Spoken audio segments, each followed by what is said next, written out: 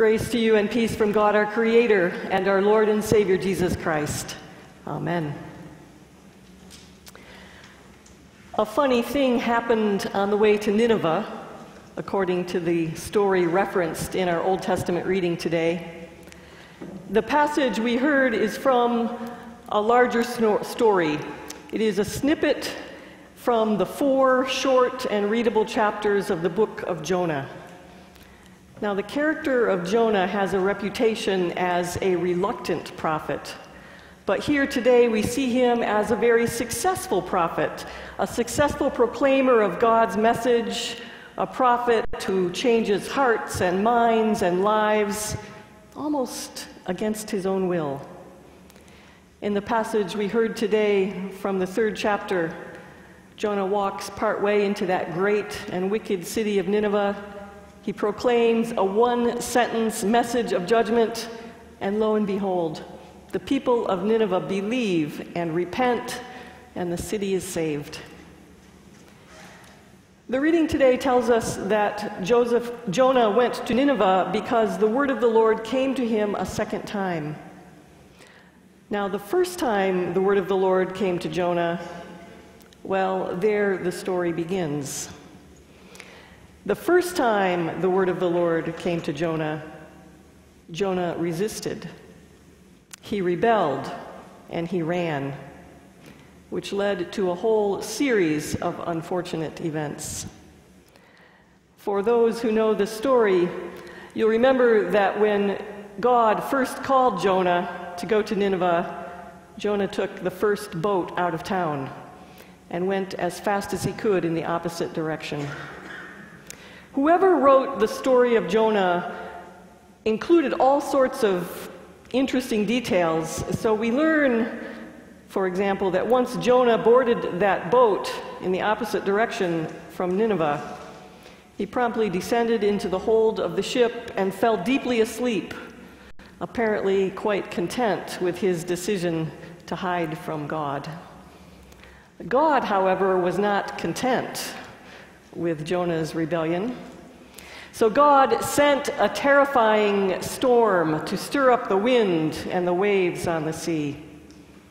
The sailors on the ship feared for their lives. Panicked and desperate, they started to toss the cargo overboard, and they cried out to their gods for help, to no avail. Finally, the sailors found Jonah asleep down in the hold of the ship. They shook him awake, and they begged him to plead to his God for help. There's a sense throughout this story that Jonah needs to wake up to God's claim on his life, and also to be awakened to a new way of seeing and being in the world. But poor Jonah. Once he is awakened and finds the reality on that storm-tossed ship, Jonah knows. He knows and confesses that this storm was his fault. He tells the sailors about the God he is running from, this God, he says, who created heavens and the sea and dry land. So the sailors cry to this God for help. And as the storm continues to rage, they finally, in desperation, hurl Jonah into the sea as if he were another piece of cargo. Poor Jonah. And when this happened, Jonah 1:5 says, "The sea ceased from its raging, and the sailors worshipped the Lord." Without even trying, Jonah, that reluctant prophet, managed to convince the mariners to fear and respect his God. I want to note at this point that Jonah is an unusual prophet, and his book is unique in the canon of the Bible. Jonah is nothing like the prophets Isaiah or Jeremiah, who proclaim God's truths to the leaders and the people of Israel. Jonah is nothing like Peter or Andrew or James or John, who heed God's call and follow immediately. Additionally, the book of Jonah is not an account of history, and it's not meant to be taken literally. The book of Jonah is simply a story dealing with real issues. And certainly it is a story with great meaning, akin to a parable. And it is a comedy at that. We should read and we should hear the book of Jonah with all of this in mind. And as we hear the story, we might consider as well the reasons our ancestors in faith considered it important enough to include in the Bible. As I read the story of Jonah, there are two issues at stake, two issues that drove him to act as he did. The first issue relates to Jonah's understanding of God. As Jonah says in chapter 4, verse 2, and he quotes here from the book of Exodus, "O Lord, from the beginning, I knew you are a gracious God and merciful, slow to anger, abounding in steadfast love, and ready to relent from punishing." Jonah rightly understood the nature of God. This nature, however, was deeply troublesome to Jonah. Another translation of chapter 4 describes God this way: "I know that you are a merciful and compassionate God, very patient, full of faithful love, and willing not to destroy." So Jonah knew this about God. Jonah knew God's reputation. He knew what the Old Testament says over and over again. God is gracious and merciful, abounding in steadfast love. To which we might say, "Amen," or "Hallelujah." The God we worship is gracious and merciful and abounding in steadfast love. It sounds like good news, doesn't it? Good news, except for Nineveh. When it comes to the people of that wicked city of Nineveh, Jonah holds that they deserve wrath and destruction and punishment. So if Jonah's first problem is the character of God, Jonah's second problem is Nineveh. Jonah really, really, really did not like Nineveh. We might be sympathetic to Jonah here. Nineveh was the capital of Assyria, and Assyria was the enemy of Israel. Assyria annihilated the northern kingdom of Israel, and when people heard about Assyria, they would think brutal, oppressive, dangerous.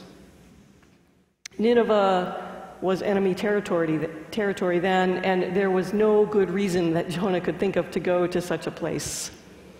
Nineveh was the last place on earth, he thought, to be worthy of the attention of the God who created the heavens and the sea and the dry land. I mean, who wants to be sent to Al-Qaeda or Boko Haram? Who wants to go to preach in Baghdad or Kabul or Haiti or Honduras? Who wants to go to the refugee camps in Turkey or Libya or Central America? Who wants to go across party lines into the halls of power in Washington, D.C., or to the other side of town, on the other side of the tracks? But here's what the story of Jonah says.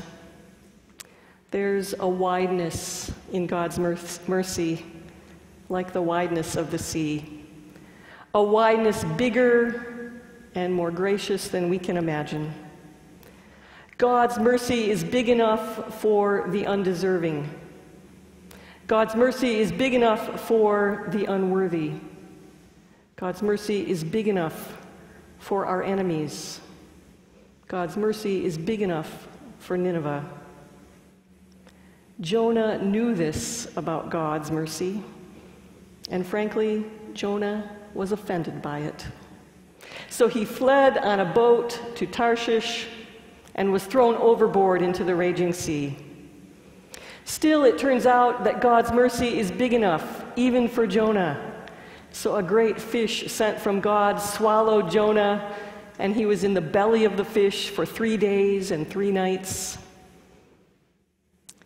3 days was long enough for Jonah to sink deeper and deeper into the mercy of God.